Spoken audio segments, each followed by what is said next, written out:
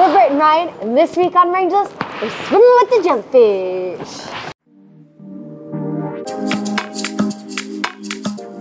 We are getting ready to go on the Sohoton Cove tour. The tour that we're going on is probably one of the most expensive tours on Siargao, but we go a little bit further and we stop a lot of places, particularly to swim with the jellyfish. So the jellyfish don't sting, and we're lucky enough and timed it just right by accident that it's season right now. So I'm hoping that there's like thousands of jellyfish in the water just waiting for us to swim with them.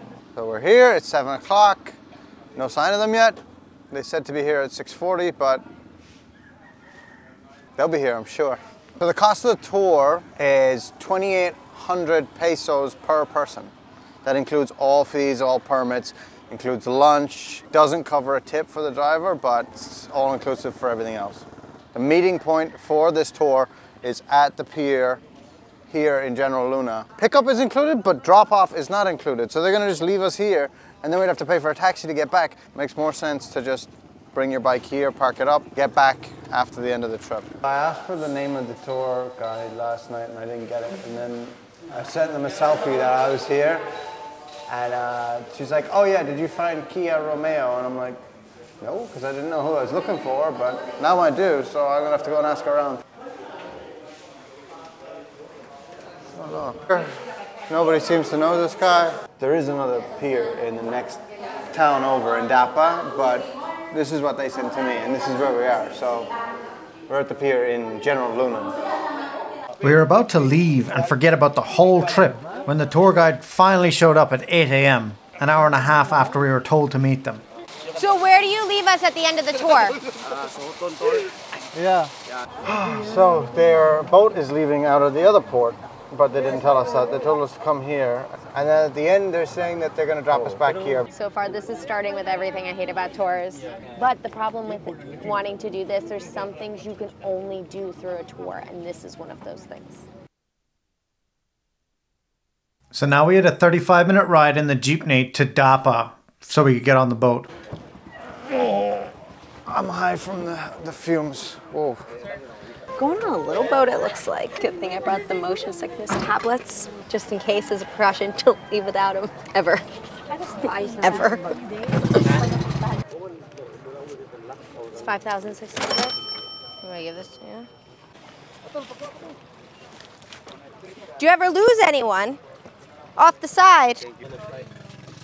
We're on a boat, we're on a boat. The weather is not that bad, but it's moment to moment. So.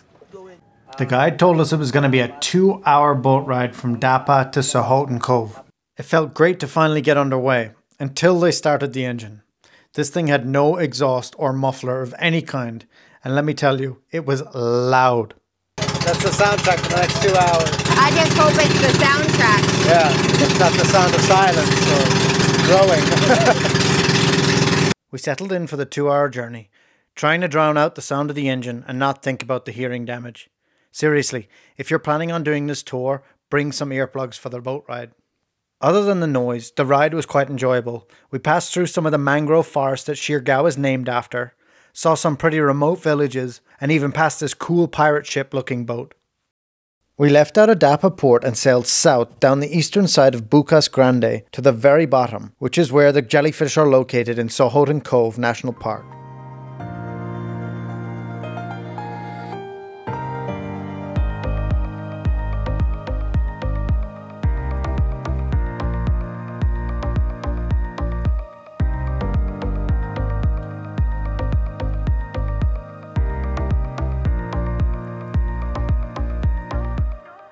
I can't hear anything. I can't hear anything either.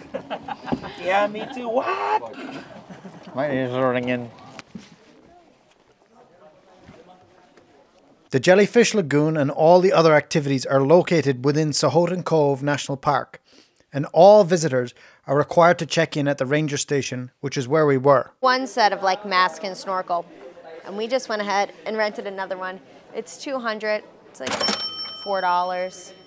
So now we both are set. The park rangers then gave us a safety briefing and also a little information about the area and the jellyfish. They also explained that the boats we came in on are much too big to get through the entrance to the park, and we would have to swap to smaller boats here. Oh, thank you. Good? Looking good.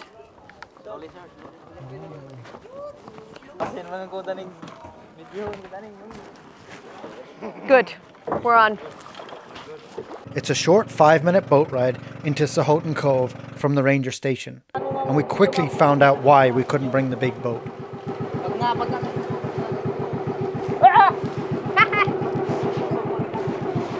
We're going in the cave. Oh, we're gonna have to duck down. We're gonna have to duck down. Oh, bats. Bats. Freaking bats. I love bats. Back in my seat. I'm really struggling.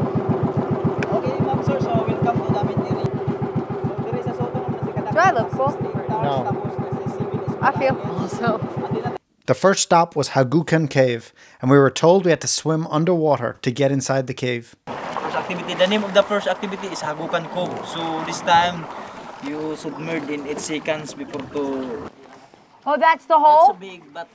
Underwater. Yeah. Okay, the water's high. Ah. Warm water coming up. Yeah? That's cool. I'm excited. Me too. 2, 3, go. Oh, he takes you in. You gotta get down deep, huh, to get it? Ready? 1, 2, 3, go.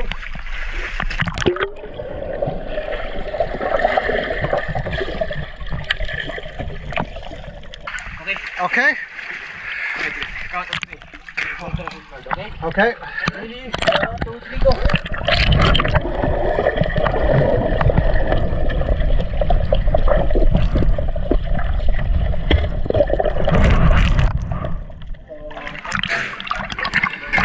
Oh, wow. Ah, this is so cool. Yeah. This is cool. This is really cool. That was quite fun. I know, and I didn't know how far you're going. I just kept going.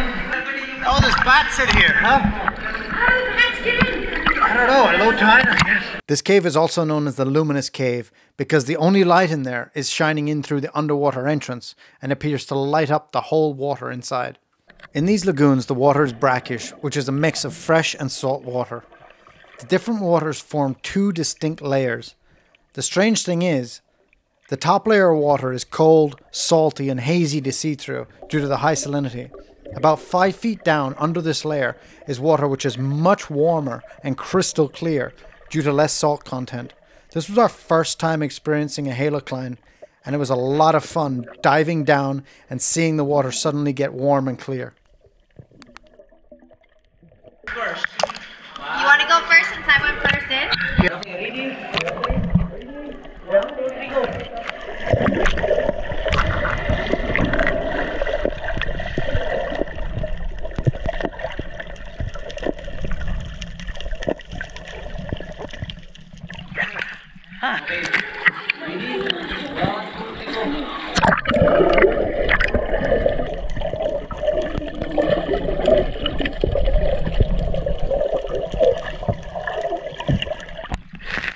That's really cool.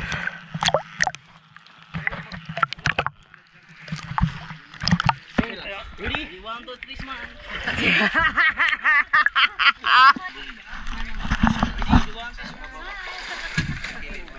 The next stop was Magkukuob Cave. Oh, that hole. Oh, that hole. Okay. This cave we had to swim under the rocks with just enough room to breathe to get inside. My big head's getting stuck.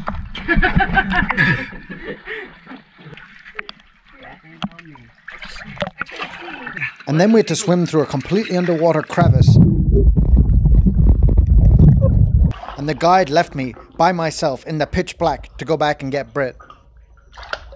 Where's Brit? It's okay? You made it. They just grabbed me like a princess.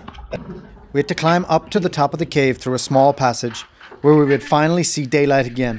We emerged halfway up the cliff face, looking down on the lagoon. There's a short path down to a 15-foot dive platform which capped off the caving adventure.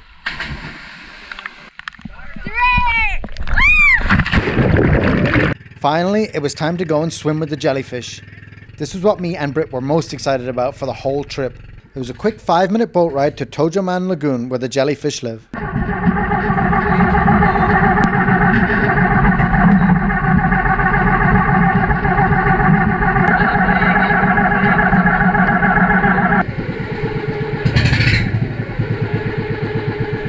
When we arrived, we honestly thought it was the wrong place. We were expecting to see a lagoon filled to the brim with jellyfish. Instead of thousands of jellyfish filling the lagoon, there were only about 10 in total, which is really disappointing. But still, it was fun to swim around in the beautiful blue waters and get an up-close look at a couple of jellies without worrying about getting stung. This particular breed of jellyfish is called spotted jellies. Calling them stingless isn't correct. They do sting, but they're designed to eat plankton and their stings aren't strong enough to have any effect on most humans, unless particularly vulnerable or allergic. Sohoton Lagoon is a rare, perfect breeding ground for the jellies. The ocean currents and wind push the jellies deep into the lagoon, and because they don't have brains, they cannot navigate their way back out through the labyrinth of channels to the sea. The extra briny layer of water in the lagoons also dissuades any predators from entering to feast on the jellyfish. Having so many jellies in close proximity helps with reproduction, and the cycle repeats itself every year. After about 30 minutes in the lagoon, it was time to get back to the ranger station. I loved it. That was so much fun. It was really cool. So usually I'm not like a caves gal. If you watch, you know. But you could swim in the caves. It's the same as my precursor for waterfalls. Waterfalls and caves apparently have the same... Yeah, and you have to swim under to get in. It's cool. Like, yeah, it's like cool. 15 feet on the first one where you got to like dive under. They grab you by the head and make sure you don't smack your head on nothing. And then the second cave, you're climbing up through the back, swimming underneath the... Again, under the water. And jumping off. And then jumping off at the end. That's really cool. Yeah. And then the final thing was the jellyfish. Which was really fun. There wasn't many. There wasn't many. The internet's a liar. Yeah, it says this is the start of the season. They're saying here that April's the season. We still saw a few. We saw like 10. Yeah. And they were cute. And they were fun. small, and they were in between, and yeah. But to be honest with you, that's probably not that bad, because if there was hundreds of them, you can't help but touch them all. Like, when you're in there, like you don't want to be disturbing. They did keep telling us to touch them, and I'm like, I don't touch them. You don't touch wildlife. Like, that's the first rule. Yeah. And they're like, touch them. They're slimy, touch them. And we're like, no, we don't want to touch them, but thank you. I think it might have been a little overwhelming too if there were like thousands of them. Yeah, you'd feel claustrophobic or something. But it does make for like really cool thing to do, and it does make for really cool pictures with a lot of them. But it's still really cool. I've never like deliberately swam with the jellyfish before. Have you? No, usually I go out of my way to swim away from them. Now it's time to feed us. It was time to get back onto our big, loud boat and head to the lunch spot. Thankfully, it was only about 10 minutes from the ranger station. I'm ready for lunch. Yeah, I'm hungry too. Thank you. Oh, yeah. Might be able to take the drone up again. Turtle.